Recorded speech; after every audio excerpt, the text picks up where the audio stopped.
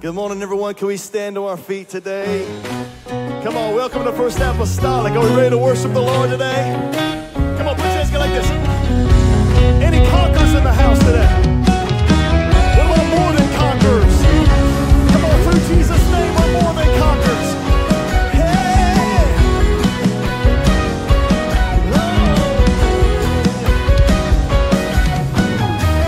Come on, you know this one. Sing along with us. I'm dancing in valleys, places of defeat, and I'm walking on dry bones. Death has no hold on me. I'm standing in the fire, but I can feel the heat.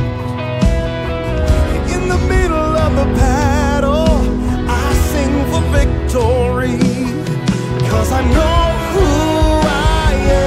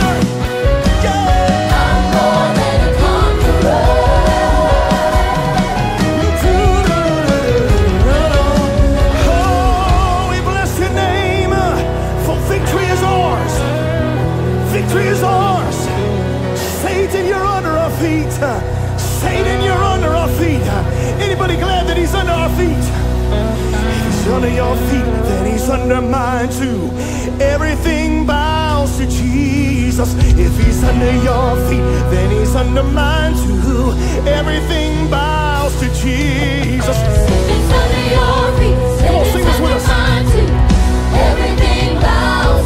to Jesus.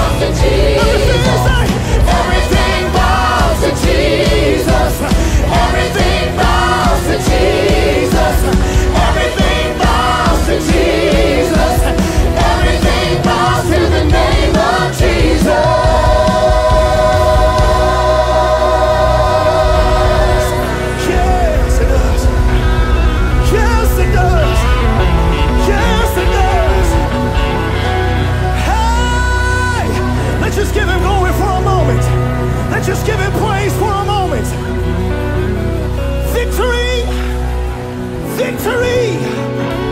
Hey, I feel the Holy Ghost in this place. I feel a mighty working of the move of the Spirit wanting to take place in this house. We bless your name, Jesus. We praise your name, Jesus. We take the authority that's in your name here in this room today. Jesus, Jesus. Everything bows. Somebody shout everything. Come on, do it again. Say everything bows to the name of Jesus. Clap your hands again and give that name praise. Yes. Hallelujah.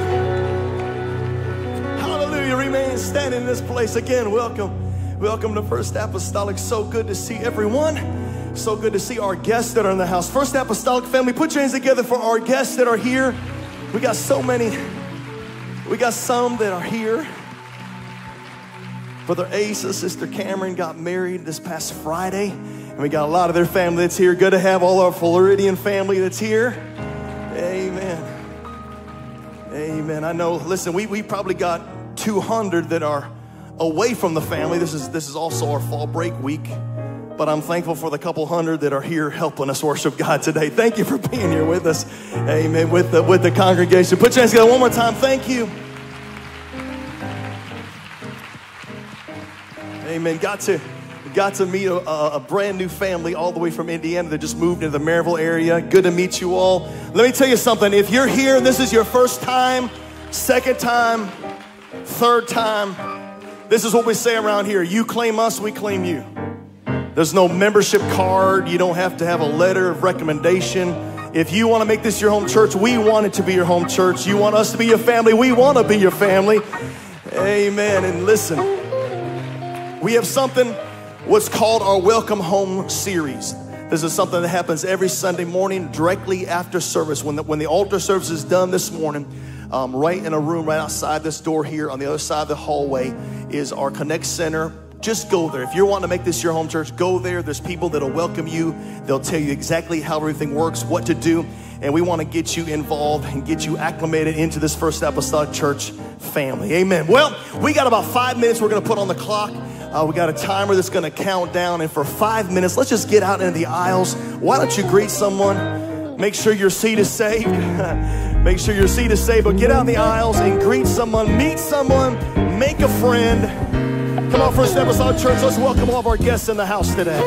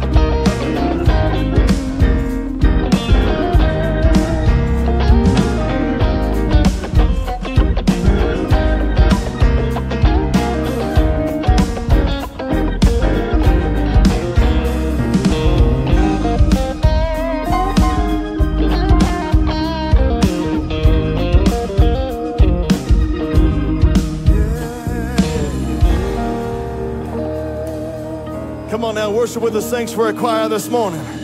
He's a healer, he's a restorer, he's a deliverer. Put your hands together like this. He'll turn your pain into praise. He'll turn your sorrow to joy. Yeah. Come on, Sister Hawkins, sing about it. Something happens when I call your name. Problems vanish, circumstances change. Nobody leaves here like they came. No. Something happens when I call your name. Everybody's singing. Something happens when I call your name. Problems vanish, Circumstances change. nobody leaves here like they came. Something happens when I call your name. At the name of Jesus, healers flee. Jesus, shackles release when we say Jesus. Just the sound of your name turns my pain into praise. Something happens. Something happens.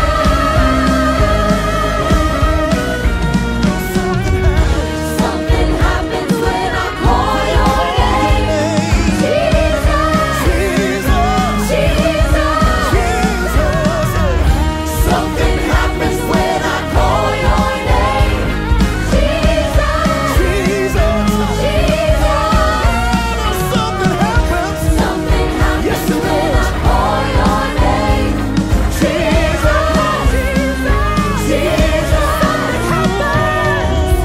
Something happened when I called your name. Restore the years I lost in sin and shame. The power of your name turned my pain into praise. My pain into praise. My pain into praise. Something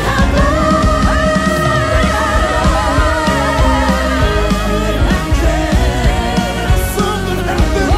Yes, it did. Come on, you turn my pain. Thank you, Jesus. We say thank you, Jesus. Yeah. My morning to dance. Yeah. You turn my morning. Come on, sing this with us. Sing something happens when I call your name. Jesus. Jesus. Hey, something happens. Something happens when I call your name. Jesus. Jesus. We call Jesus. Something happens. Something happens when I call your name.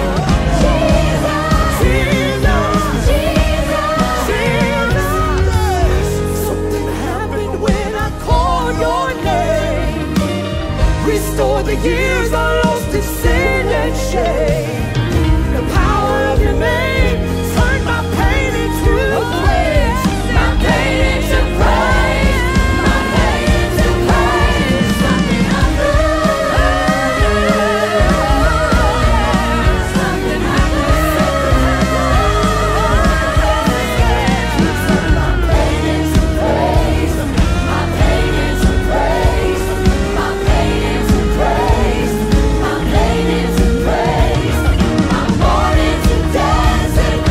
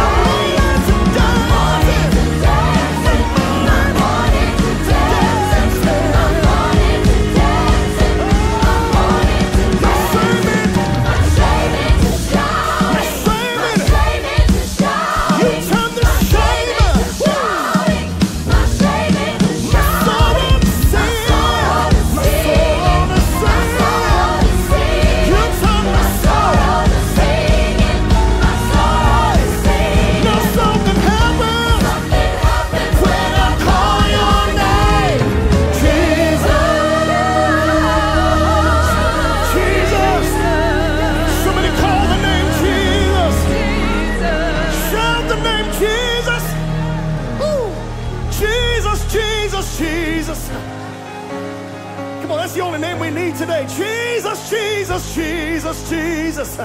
Always turning things around. Woo. Always turning things around. If it wasn't for the Lord, where would I be? My life was nothing until He set me free. What a change He made in my life. No more compromising the wrong for the right. He made the difference. He made the difference. I don't walk like I used to walk. He made the difference.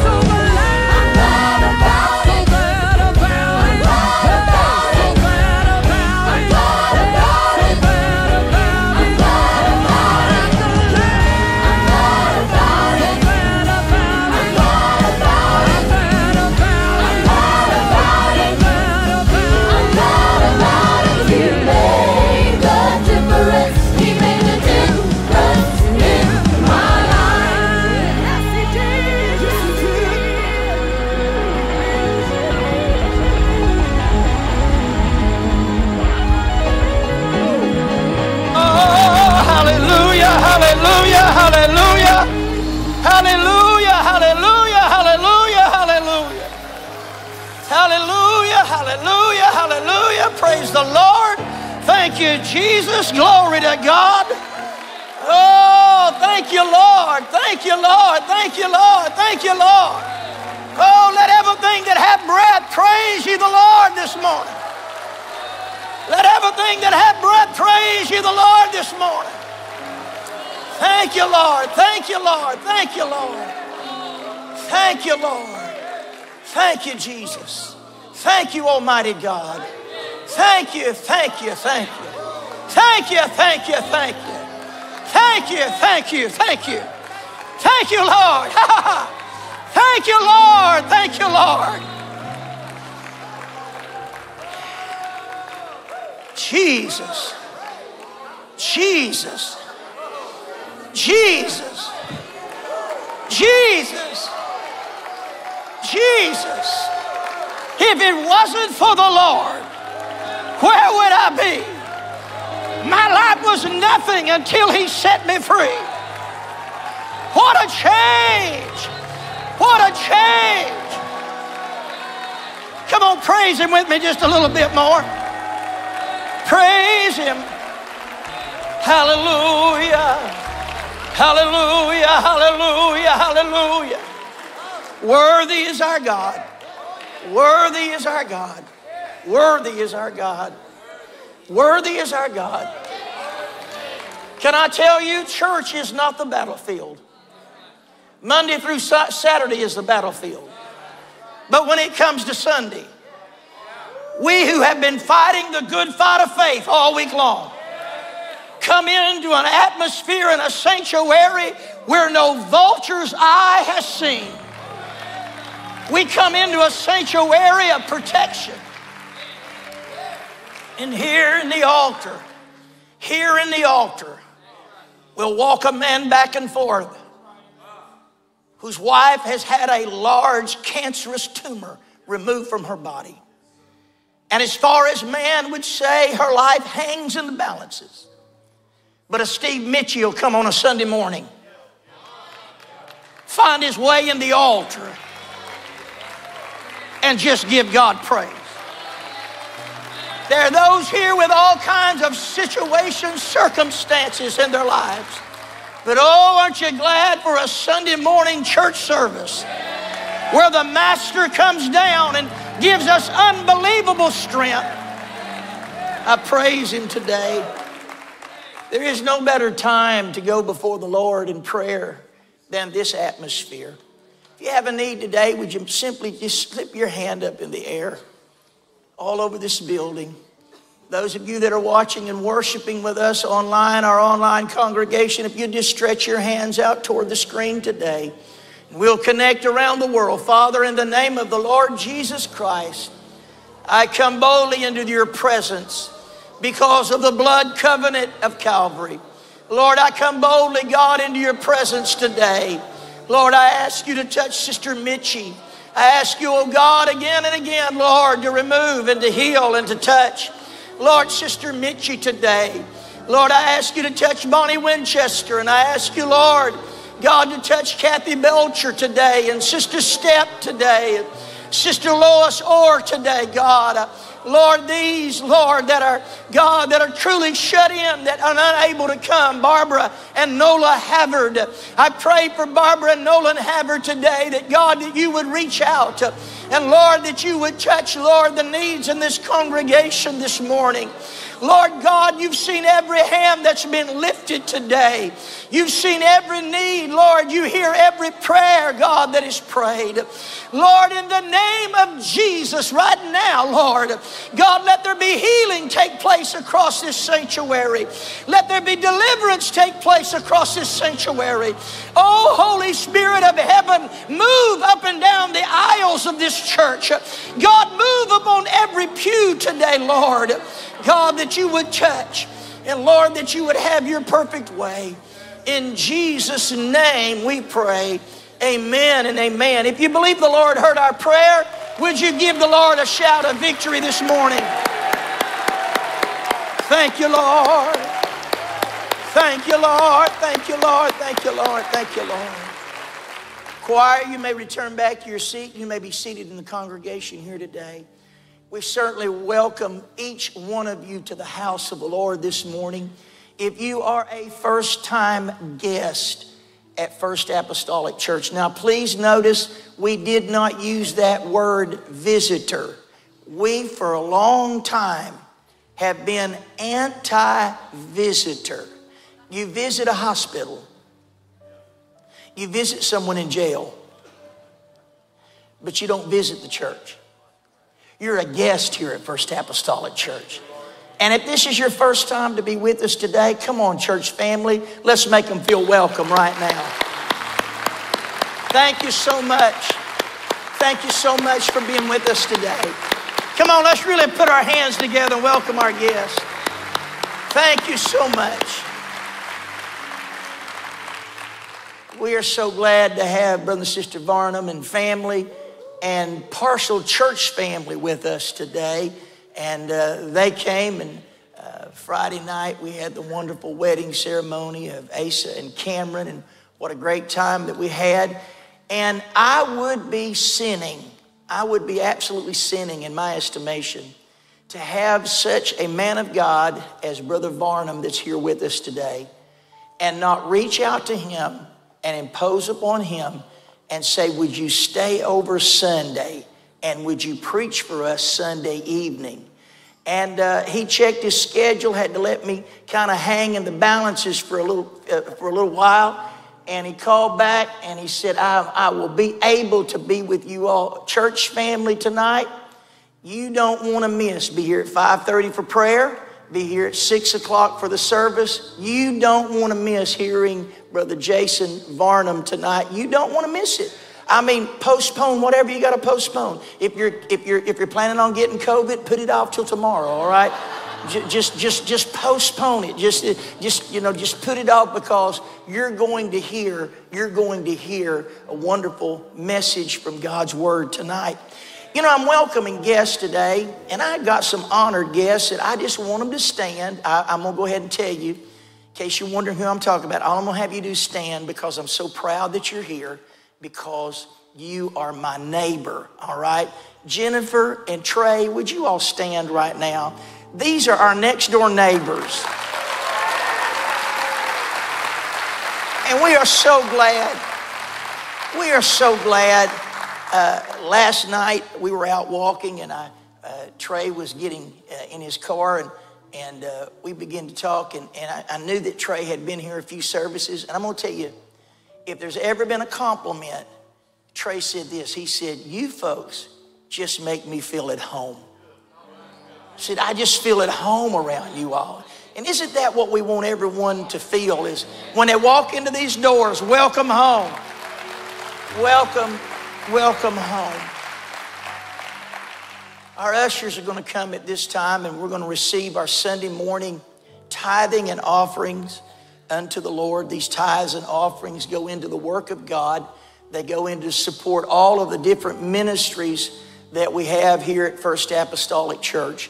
And so give as God has prospered you, and God will open up those windows of heaven, and God will pour you out a blessing that there shall not be room enough to receive.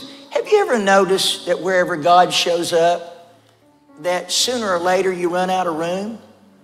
And that's certainly the case. There shall not be room enough. But you know, I'm not talking about I'm going to give $50 today and tomorrow God's going to give me $75 back. I'm not talking about that. God has blessings for you and I that are far better than any kind of monetary gift. Aren't you glad for the blessings of peace today? Aren't you glad for the blessing of peace in the midst of turmoil? When people look at you and say, well, your life ought to be falling apart, but you have something inside of you that's holding you together. So God's able to bless us. God's able to bless us with peace today. Join me as we pray right now. Father, I thank you for the health that's in my body. Lord, as far as I know that I am a healthy man today. Lord, I thank you for health in my body. Lord, I thank you for the ability that you've given me to earn an income, to feed and to shelter and to clothe my family. Father, I'm thankful today that through your word, I know the covenant of financial giving of tithe and offerings.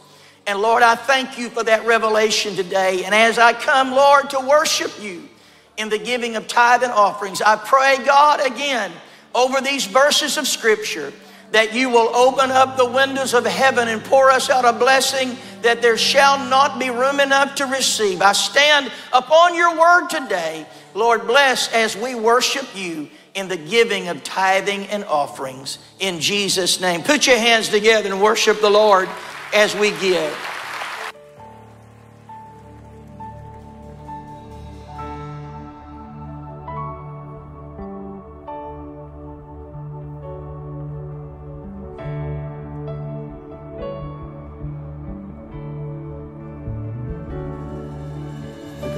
Story ever told, how this man named Jesus saved my soul. His love portrayed for me a masterpiece. My heart was purchased on a tree. Who knew they crowned him King of Kings? His blood was shed for all humanity.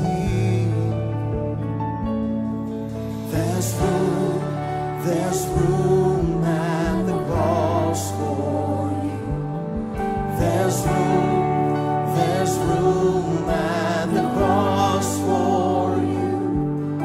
The millions have come, there's still room for one. There's room at the cross for you. The greatest story ever told.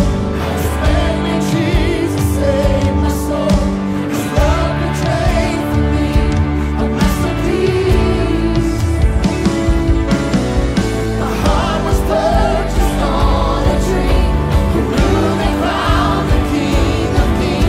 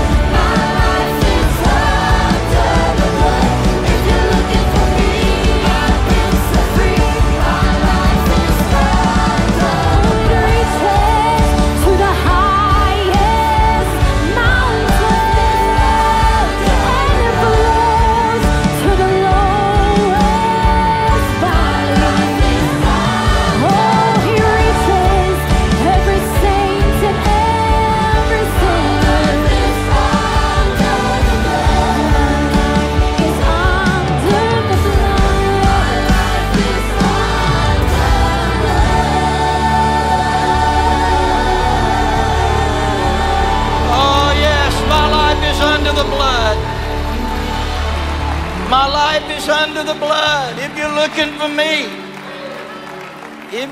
for me, I've been set free. If you would remain standing with me, and if you are physically able to stand, if you would stand in honor of the reading of the Word of God. I'm going to say to those that are putting the scripture on the screen today, go on down to 1 Kings chapter 16, verse 29, if you would, please. I will omit the first two verses, and I'll just comment upon them in just a second. 1 Kings chapter 16, verse 29. I know you've got your Bibles in your hand, but could we give our praise team and choir, could we give them a great hand?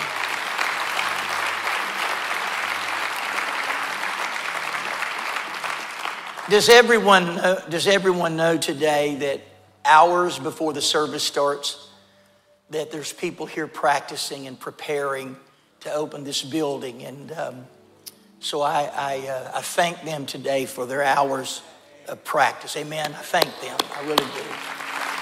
Thank them.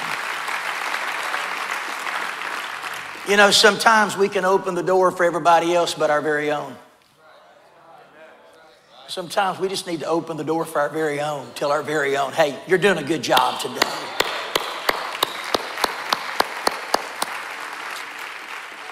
First Kings chapter 16, verse 29. And in the 38th year of Asa, king of Judah, began Ahab the son of Omri to reign over Israel. And Ahab the son of Omri reigned over Israel in Samaria 22 years. Ahab the son of Omri did evil in the sight of the Lord above all that were before him.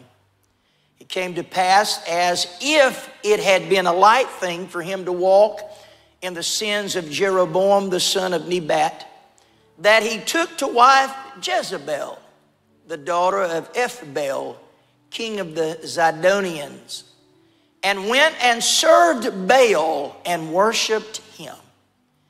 And he reared up an altar for Baal in the house of Baal, which he had built in Samaria. Ahab made a grove, and Ahab did more to provoke the Lord God of Israel to anger than all the kings that were before him. In his days did Hiel the Bethlehemite build Jericho. He laid the foundations thereof in Abiram, his firstborn, and set up the gates thereof in his youngest Segub, according to the word of the Lord, which he spake by Joshua the son of Nun. Just have a two-word title today. I want to minister on wicked Jezebel. Wicked Jezebel. Father, I ask you this morning to anoint your servant. God, anoint me with the Holy Ghost. God, that I may speak the words of life. God, that I may drive away, Lord, the spirits that would like to keep men and women in darkness and in bondage. Lord Jesus, walk the aisles of this church today. God, open our eyes, Lord, and touch us. Lord, if you'll give me the anointing, I will give you the glory. For we ask all of these things. In the mighty name of Jesus we pray. Amen and amen. If you believe you're going to receive the word, would you clap as you're being seated right now? Come on, give him the best hand clap in all the service. Great is the Lord and greatly to be praised. We were told in 1 Corinthians 10 and 11 and in Romans 15 and 4, we are simply told the reason that we have the Old Testament.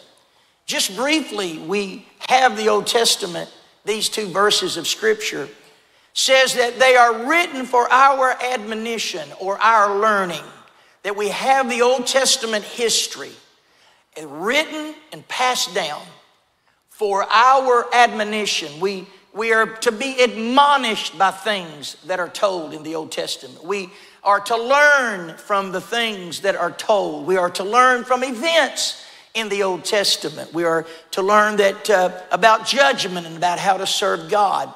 We're also told that we're given the Scripture that we, through patience and comfort of the Scripture, that through patience and comfort of Scripture, that we would have hope.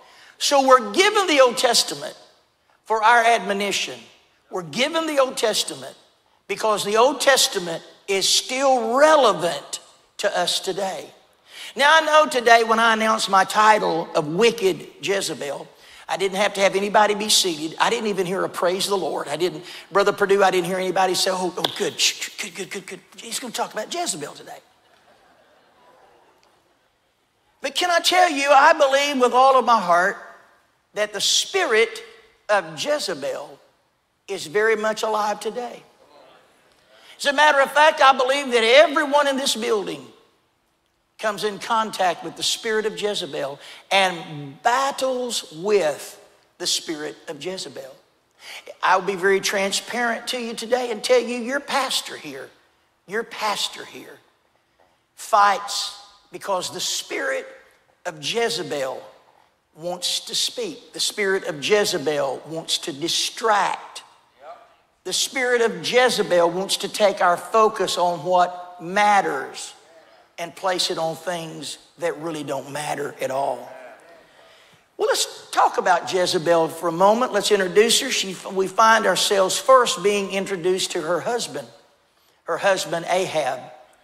Now, the Bible has several things to say about Ahab, and none of them are really good. There's only one thing said about Ahab that's good, and I'll tell you about that in just a little bit. But the Bible says that Ahab was evil. Now, he was evil before him and Jezebel ever met.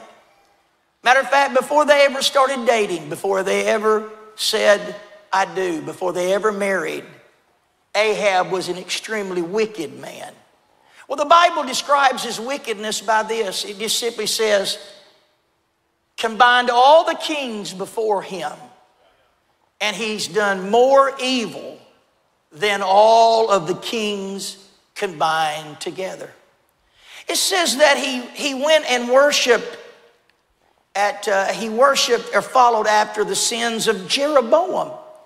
Of course, the simple sins of Jeroboam was that Jeroboam stayed focused upon God, but he presented a way to Israel to worship that was a way of convenience. Jeroboam simply said, it's too tedious to go to Jerusalem. It's too tedious to make that long journey. It's too tedious, it's too hard, it's too difficult. So Jeroboam set up golden calves, kind of like a Coca-Cola machine on every corner. He just set up a way that you could just step out your door. You didn't have to be inconvenienced to serve God. And of course, we understand that this way of convenience led Israel into idolatry. But had that been enough, had that just simply stopped there, we now learn that he married a very wicked king's daughter. She was a full-fledged 100% heathen, all right? There was nothing of God about her. She had never been to Sunday school or Sabbath school. She had never been trained in the commandments.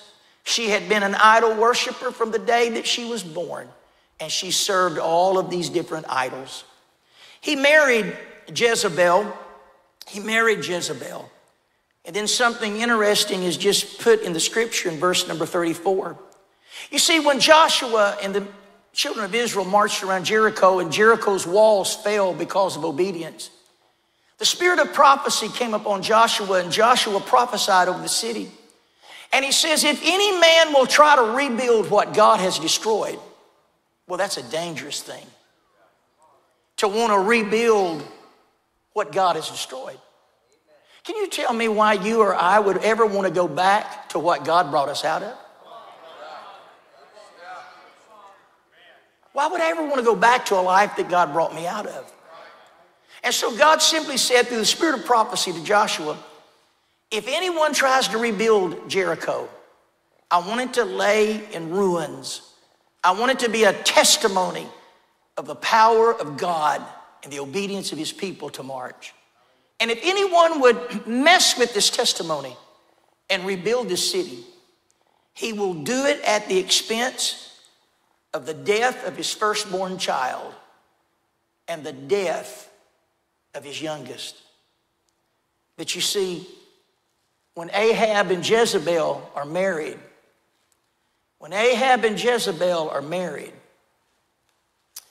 prophecies are not taken serious anymore. Prophecies. That old stuff about the rapture. That old stuff about you're going to reap what you sow. That old stuff about absolutes and consequences. Because it just simply, somebody looked out and said, man, that's a great piece of property, Brother Fuller. That's a great piece of property over there. Why in the world has someone not bought that piece of property? Well, you just don't understand. You can't build anything over there. You can't build nothing over there. Well, if you build something over there, well, your firstborn child will die. And if you build something over there, your baby child, your baby son will die. Don't you understand? And all of a sudden, somebody starts to belly laugh and say, you're really kidding me, right? You don't really believe that stuff about the Lord coming back in the clouds, do you? You don't really believe that stuff about if I do wrong, judgment will come. You don't really believe that, do you? You don't really believe that, do you? And so the Bible says that Hiel, the Bethelite, built Jericho. And just like the word said, when he dug the foundation, he goes home to find that his firstborn son is dead. But you know, there's something about a generation that we are ministering to today. Seems like that judgment used to humble people, but now it seems only to harden them. Just think if I dug the foundation of that city, Brother Hammond, when I came home, my firstborn son was dead. I think I would just leave it a foundation and walk away, but not him. It hardened him and he continued to build. And the day that they put the gates on the hinges, his youngest son died.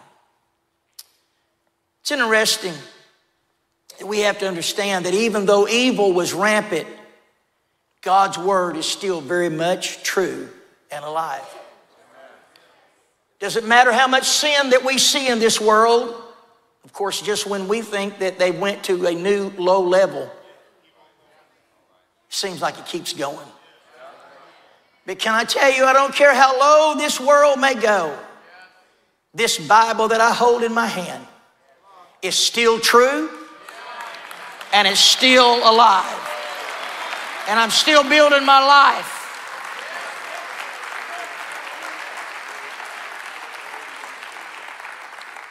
Seems like the Jezebel now takes the lead. And in 1 Kings chapter 18 and verse 4, look at this verse with me. It's a time of drought. It says, for it was so when Jezebel cut off the prophets of the Lord that Obadiah took 100 prophets and hid them by 50 in a cave and fed them with bread and water. Now, I want to tell you about Jezebel. Jezebel's chief goal is to silence the voice of God in your life. She wants to silence the voice of God in your life. And how can she do it? How can she do it?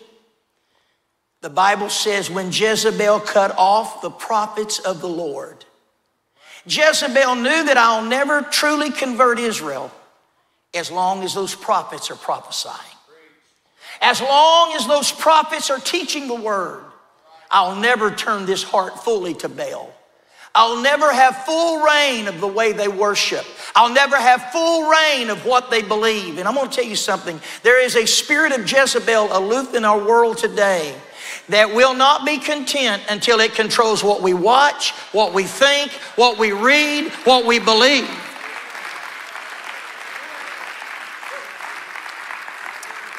How am I going to do this? I will cut off the prophets of the Lord. I will silence the voice of God in the lives by silencing the prophets. But thank God for an Obadiah Thank God for someone in this day when the world is trying to cut off the voice of God. The Bible said, I have hid thy word in my heart. I believe I'm looking at several hundred people on a Sunday morning that has come to send a clear message to Jezebel. I've got the word hid in my heart. I'm going to keep the word hid in my heart. You might get a lot of denominations, but you're not getting this one. You might get a lot of people's beliefs, but I got word for you. You're not getting this one. We have to as never before, if this is Pastor Appreciation Month, we have to go from honoring the person to honoring the purpose. I want you to honor the purpose, not the person. I get honored. I don't need Hallmark, and I thank you for all the cards and everything that's been sent to our home and been given to us. Thank you, thank you, thank you, thank you. But oh, how I want you to always honor the purpose. The purpose of preaching is so that Jezebel doesn't silence God's word in our hearts. Romans chapter 10, verse 13 through 15. If you want to just see how important preaching is. Romans 10, 13 through 15. For whosoever shall call on the name of the Lord shall be saved. Somebody say amen. Amen. Whosoever shall call upon the name of the Lord shall be saved. How then shall they call on him in whom they have not believed? How shall they believe in him in whom they have not heard? And how shall they hear without a preacher? And how shall they preach except they be sent? As it is written, how beautiful are the feet of them that preach the gospel of peace and bring glad tidings of good things. Can I tell you today, if Jezebel can silence the preacher, he will silence the voice of God in our lives. Beware when the spirit of Jezebel, preaching is not an occupation. Preaching is a calling. No man chooses to be a preacher. God chooses the person to be the preacher. And the reason it is, how can they believe if they've not heard? And how can they hear without a preacher? And how can he preach except he be sent? And then it uses the analogy of his feet. Now, brothers and sisters, I have my feet covered for multiple reasons today. I have my feet covered for multiple reasons today. One of the reasons is just more comfortable to walk in shoes. But the other reason is my feet are ugly. They got a few corns on them. The older you get, God's got a sense of humor. God's got a sense of humor. The older we get, it's like, God, let the hair grow right here. Right here, God. Right here. God says, no, I let it go here and here.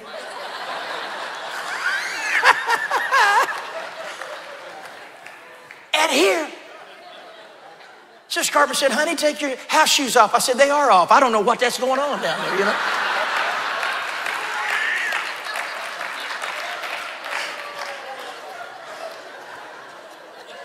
But can I just tell you something? You don't write songs about beautiful feet. It's all about eyes, smiles, and complexion, but not feet. But when it comes to the gospel would take one of the most uncomely parts of our body and say, these are the instruments that are used to bring you the gospel. How beautiful are the feet of them that preach. Ephesians 4:11, and I got to go. Ephesians 4:11. And he gave some apostles, some prophets, some evangelists, some pastors and teachers. Why did you give us the fivefold ministry?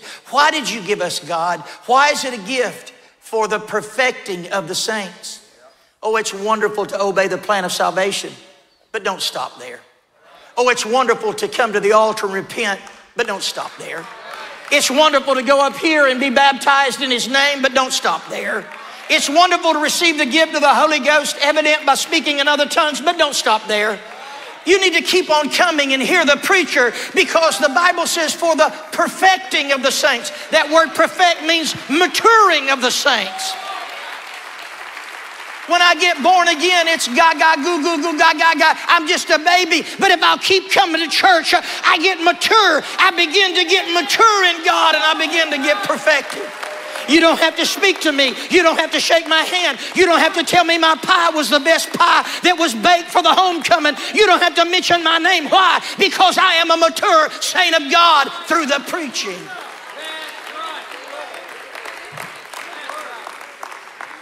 For the perfecting of the saints, for the work of the ministry. You see, you can't be put to work in God's house until you mature.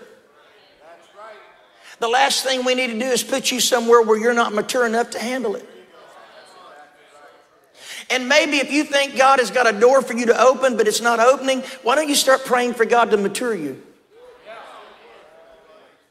Because God may know you're not able to handle what's on the other side of that door. Not every prayer that we pray, and believe it's God's will, God says, you just don't know what's on the other side of that door. You just don't know what's on the other side of that door. So the perfecting, the maturing of the saints for the work, we can put you to work now. Look how beautiful this works. For the perfecting, for the work of the ministry, for the edifying of the body of Christ. Edifying means to grow. And when the preaching is loosed in the church, it will mature the saints. And because it matures the saints, we don't have a lack of workers. And because we don't have a lack of workers, all of a sudden the church begins to grow. People begin to be added to the church. Can you say amen? She wants to silence the voice of God through the prophets. Not only that, when Elijah challenged Ahab and Jezebel in 1 Kings chapter 18 and verse 19, the one prophet, everybody say the one. The one prophet, Elijah, the one prophet in 1 Kings 18 and 19 says, now, therefore send and gather to me all of Israel unto Mount Carmel. And the prophets of Baal 450, and the prophets of the grove 400, which did eat at, she had 850 paid for preachers. She had 850 preachers that would tell the world what not thus saith the Lord, but thus saith Jezebel. 850 that ate at her table.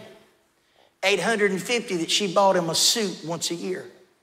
850 that she made sure they had food. 850.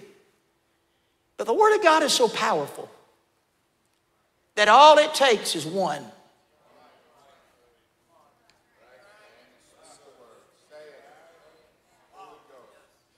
All it takes to turn your whole family around is just one voice of God in that family.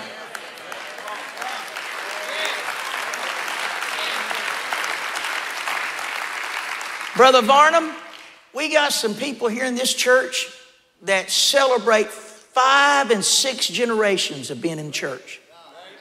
5 and 6 generations. They get together and there's hundreds. Somebody said there's thousands, even hundreds. There's hundreds that are there.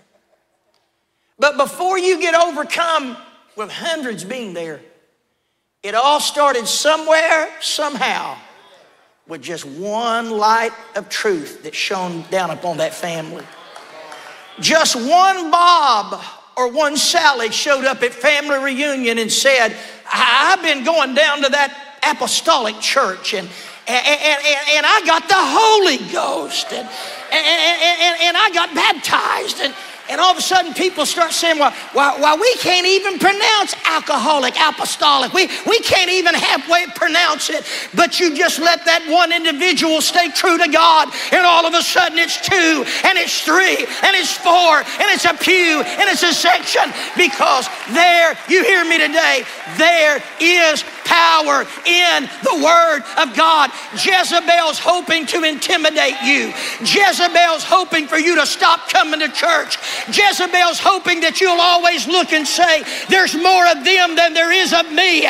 But God is saying, just stand up and challenge. Come on, give him praise right now. Just one. I just need one. I'll take on 850. Just one man can get a prayer through. Just one prophet prayed. 850 prayed all day long to Baal, and Baal never answered. But give me one man at the evening time. Give me one man at the close of the ages. Give me one man at the soon coming of Jesus Christ. Just give me one man that'll step up and begin to pray a prayer, and the fire will fall from heaven.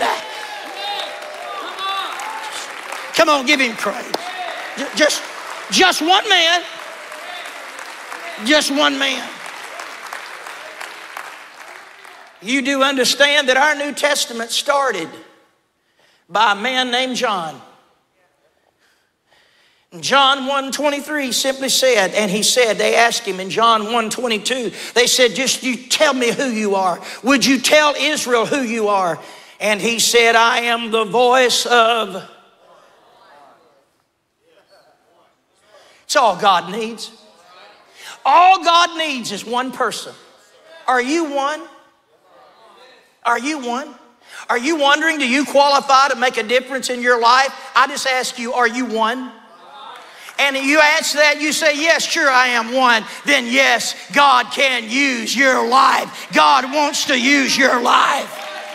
Just the voice of one. One prayer. One prayer. But you got to understand, Elijah, will pray that prayer, and fire will fall from heaven. And Elijah will order the execution of 850 false prophets. Should be a time of rejoicing. Rain begins to fall. Rain hasn't failed in 3.5 years. Little children are splashing in puddles. Moms and dads are holding buckets on the corners of their houses and filling buckets with water. It's a time of celebration. It's a time of joy. It's a time when Elijah should be walking the muddy streets saying, look what our God has done. It's a time when Elijah should be going up and down and saying, now let's always serve God, children. But I want you to follow me. In 1 Kings chapter 19, verse 1. And Ahab told Jezebel all that Elijah had done, and with all how he had slain all the prophets with the sword. Then Jezebel, don't ever wait for Jezebel to repent. Because if this doesn't move you to repentance, I don't know what would. Then Jezebel sent how many messengers? I guess Jezebel thought what works for God will work for me. And you know what? She's right. Because those people have 99 things going right in their life, but they want to listen to the one thing that's wrong. They've got a lot of things they ought to thank God for. But I'm going to tell you, Jezebel gets her marker out, and she wants to highlight that part of your life. Doesn't matter that you've been serving God, you're an overcomer now. You see the error of your way. Jezebel's got her highlighter out, and she keeps saying, look at this up here. Look at this up here. Doesn't matter that you walked in here today. Jezebel wants you to complain about the car you drove. Doesn't matter that you got your kids in Sunday school today, Jezebel always wants to highlight. I'm gonna tell you something. Jezebel is negative, always negative. The only time Jezebel is ever positive is when she is positively negative. She's always negative. She's always wanting to highlight what's wrong in your life. When you ought to be splashing in a puddle and drinking water from the corner of your house. When you ought to be playing like a kid in the middle of a rain because it hasn't rained in 3.5 years. Jezebel comes by and says, no, I'm just going to tell you, you shouldn't be doing this. Jezebel is well, I don't know how to say it. She's a party pooper. She's just a spoiler. I hope nobody's hearing about the name of Debbie. She's a Debbie Downer. I see heads turning, so obviously there's Debbies here today. We're not talking about you, we're talking about your cousin. Can I tell you, Jezebel doesn't want you to rejoice. Jezebel absolutely hates what happens when this choir begins to sing. Jezebel hates what happens every time that, and we keep using him, but he's such a beautiful example. Kenny's such a beautiful example of what God can do. When that young man some time ago walked into this place, Brother Barnum, his eyes were so empty you could see plumb to the back of his head. He was empty of life. Life had raped him and life had robbed him. But at a Christmas dinner, he's part of our family on my wife's side. At a Christmas dinner held here at the church for that family, Kenny made his way here. And in the midst of that, Kenny was brought to the house of God. And on a Sunday night, God baptized him and filled him with the Holy Ghost. And it's been months now. It's been months now. He doesn't even look like the same young man. I had to take a second look. Kenny, where you at this morning? Kenny, would you stand right now? They're pointing. Kenny, run up here real quick. Just run up here real quick. Oh, Jezebel doesn't like this. Jezebel doesn't like this. He was so empty. He was so empty. So empty. Hair down to his shoulders. The world had raped him and the world had robbed him. But when God got a hold of him, Kenny, get down in the altar and do a little shouting, would you? That's what he does now. Jezebel doesn't like that. Jezebel doesn't like that. Come on. Jezebel wants to send you a message. Every time you get back up, Jezebel says, what are you doing back up? Jezebel says, why are you trying to do what you're doing? Don't listen.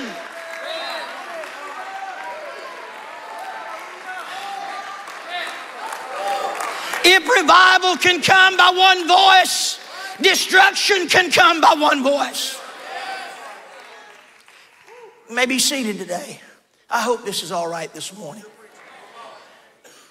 Verse 2, chapter 19, verse 2. Then Jezebel sent a messenger unto Elijah, saying, so let the gods do to me and more also, if I make not thy life as the life of one of them by tomorrow about this time. Please think about this. If Jezebel's so powerful and mighty, why don't she do it now? I'll tell you why. She's nothing but threats. She wants to paint a picture of your tomorrow that you don't have one. If Jezebel can somehow get in your head and tell you your tomorrow will be no different than your today or your yesterday, Jezebel just has to stand back and wait for the hearse to come pick you up. But if somehow you can believe one message today, that God can make all things new, that God can turn your life around, that this Sunday morning is not a coincidence. Sir, that hot, salty tear that flowed down your face is not a coincidence. Ma'am, that uneasiness that you're feeling is not a coincidence. It is the Holy Spirit of God telling you that I want to make a change. I want to make a change in your life.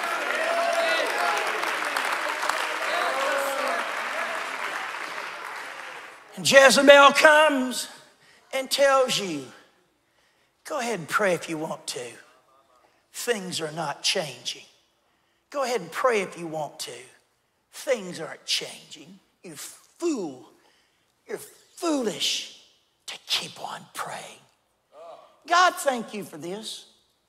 Thank you for when Daniel started praying and he didn't get his answer on the first day, second day, third day, 10th day, 12th day, 17th day, 20th day, but on the 21st day. God, I want to thank you for saying this. You said, Daniel, I want to tell you something. I heard you the first day. But there was some spiritual interference in the airways. I had something else I had to go tend to. But I want you to know I heard you the first day. I want to tell somebody in this building today with the spirit of prophecy upon my lips, God heard you the first time you prayed. Don't you allow Jezebel to tell you God doesn't answer, God doesn't care. If Jezebel has her way, she's not going to try to convince you there is no God. She's just going to try to convince you that God doesn't care.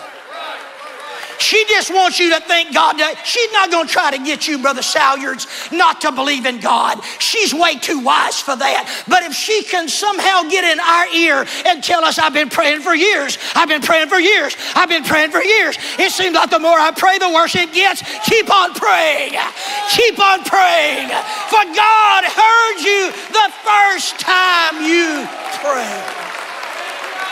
Pray on, church. Pray on, church. Pray on, church. Worship on, church.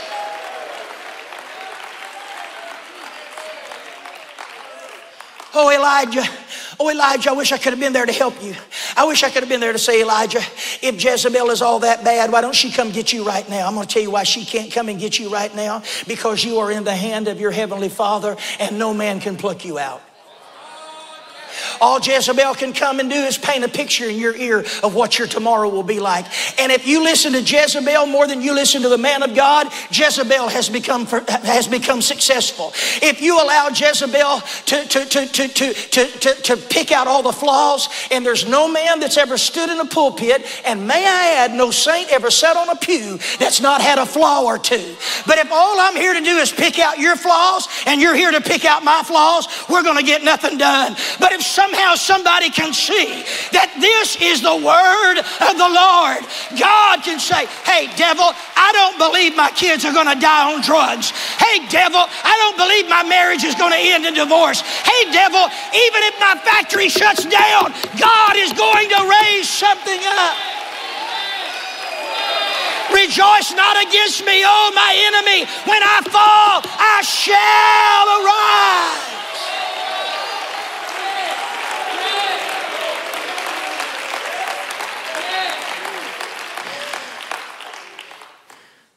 Come on, Elijah. Stay at the party. Come on, Elijah. Open your mouth and drink fresh water from the wells. Come on, Elijah. Kids are shouting. Come on, Elijah. People are bathing and cooking and playing in the water. Come on, Elijah. But you know what Jezebel wants to do? She wants to separate you from the party.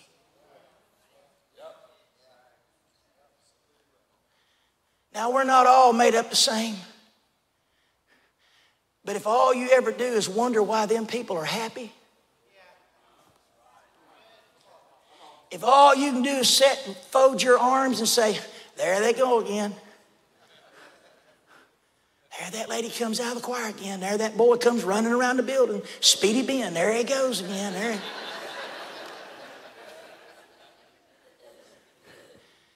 Jezebel done drove you away from the party. And the Bible says the joy of the Lord.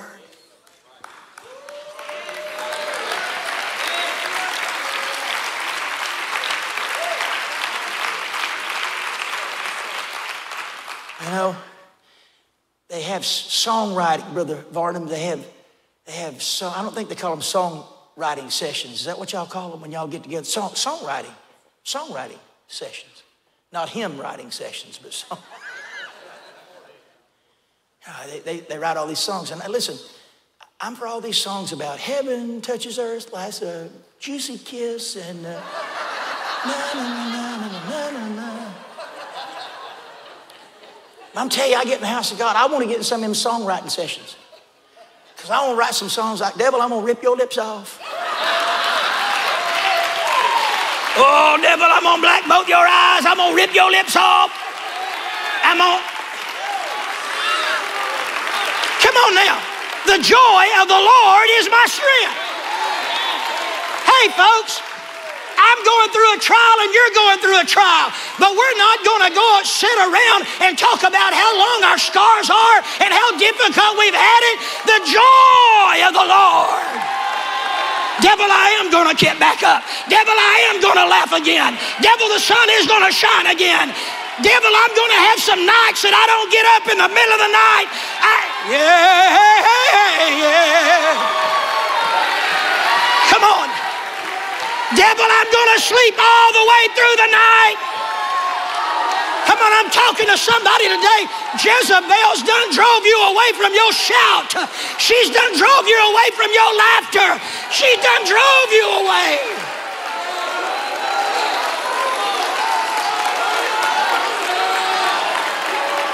Hey. Oh, yes, Lord. Come on. It's time to rebuke Jezebel. It's time to tell Jezebel tomorrow could be my blessing. Tomorrow is not my beheading.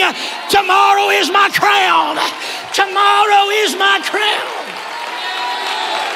Oh, there's a promise coming down that dusty road.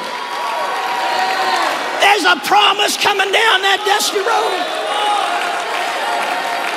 Come on, musicians, come on right now. Hey, yes, Lord, yes, Lord.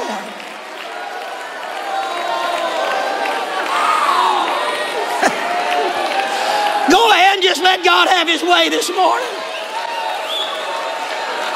Oh, hallelujah, hallelujah, hallelujah. Come on, Jezebel doesn't want your hands lifted. Jezebel tells you it's nothing but emotions. Jezebel doesn't want you to shout and cry. Jezebel doesn't want that this morning. Yeah, stomp, stomp, stomp on the devil. Stomp, stomp, stomp, stomp. Stomp on the devil. Stomp, stomp, stomp. Jezebel, you have ruined so many days. Jezebel, you've kept me up your last time. Jezebel, I will not listen to you. Oh, stomp, stomp.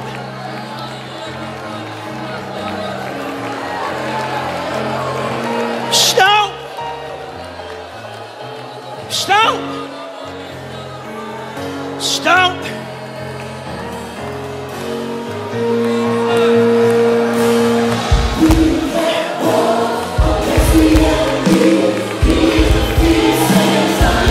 Come on, get what you need right now.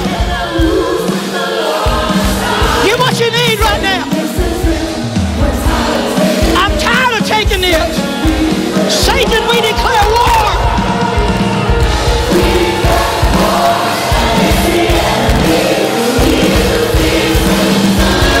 Oh, yeah, we will not move. Oh,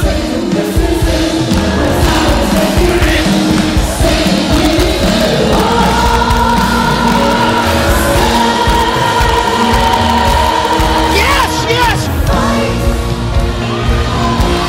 Yes, yes, yes. Oh, yes, God. My God. Jesus.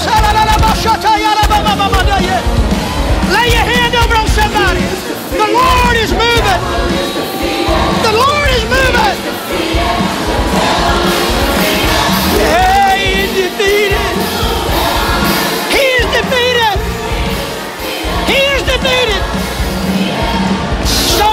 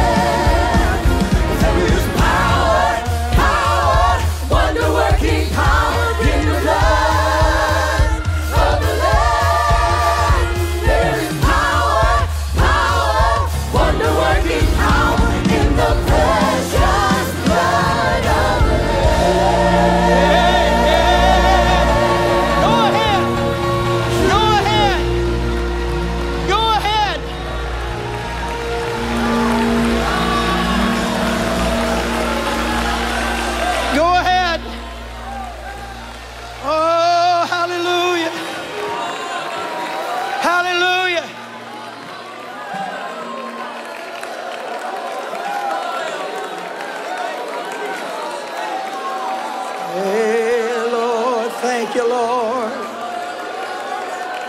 Wicked Jezebel.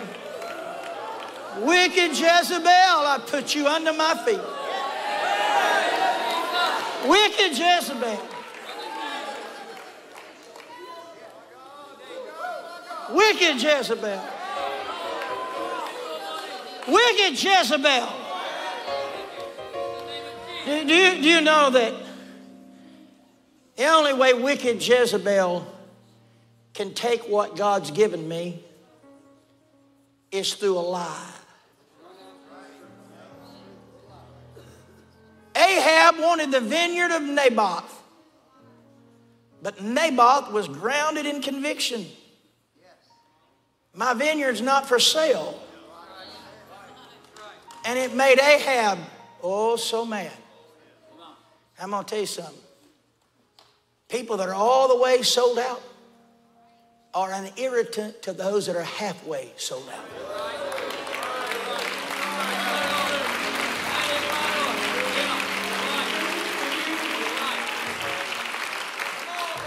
And Ahab went home and was sulking.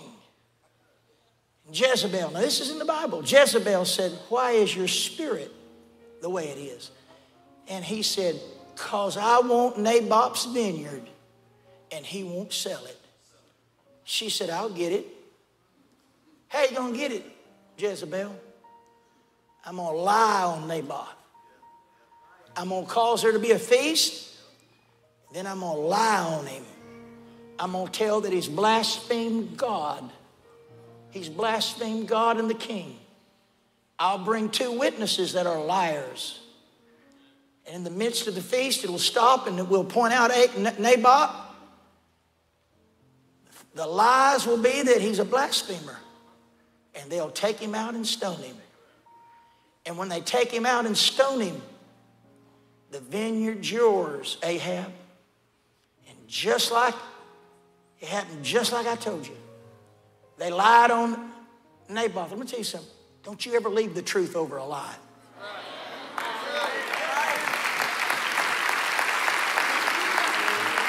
Don't ever leave the truth over a lie. She come home and she said, go ahead, Ahab, go down there and get your vineyard. Naboth's dead. And old Ahab got in a good mood and went down there and was checking the vineyard out. When God told the prophet Elijah, he said, go down to Naboth's vineyard. He said, but he was dead. Not with God. And it was still, though the lie had been told, it did not diminish the fact that it was still Naboth's vineyard.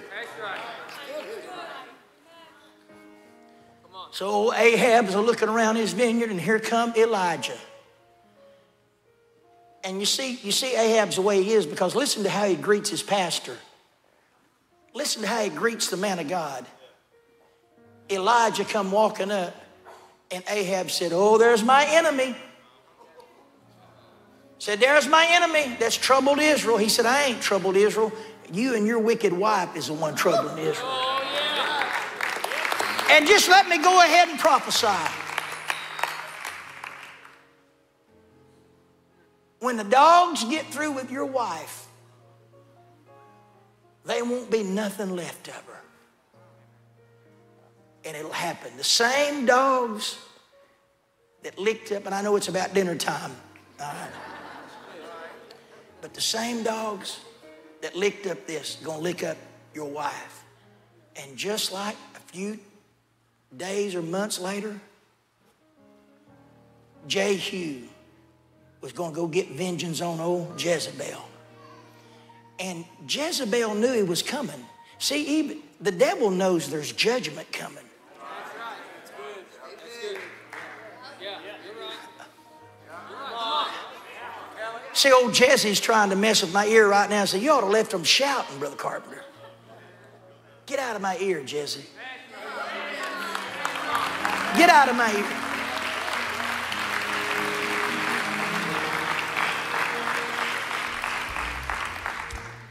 Jezebel knows judgment's coming, and this is in the Bible, so help me. Now, Jezebel's an old woman. She's an old woman. The Bible said old Jezebel painted up her face. Come on. She said, I need to look young. She tied up her head. This is in the Bible. She fixed up her hair. She was trying to present newness to Jehu. You don't want to kill this. You don't want to kill me. You don't want to kill me. But Jehu looked up there and he knew it. Sister Penton, he knew it. He looked up there at old Jezebel and said, that ain't nothing but an old hag in a new dress. That ain't nothing. I don't care how pretty your face is painted and how tied up your head is, how seductive looking you are. You're that old Jezebel.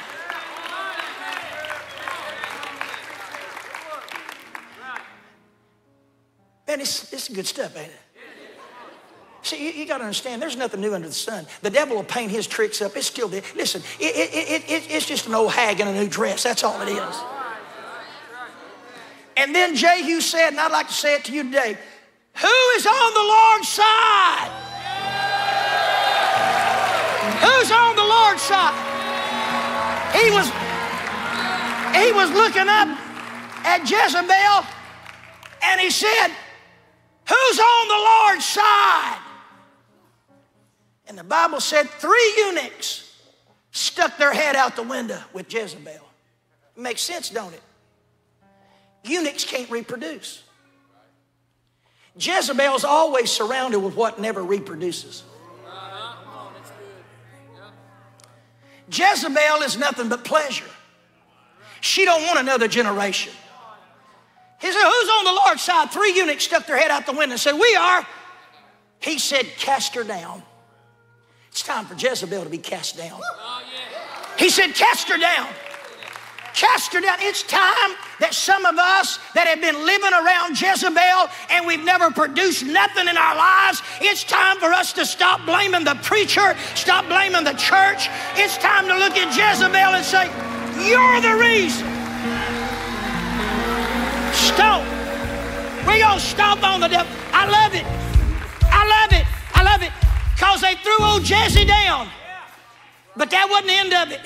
Jehu took his horse and he just trampled over Jezebel for a little bit.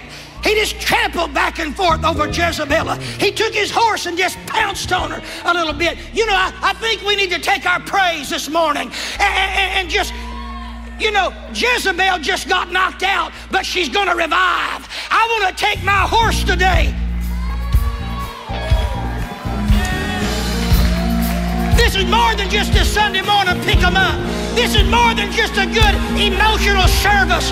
I want to put Jezebel under my feet today. 5:30 prayer meeting, 6 o'clock Jason Barnum. Let's go home shouting the victory. Shout.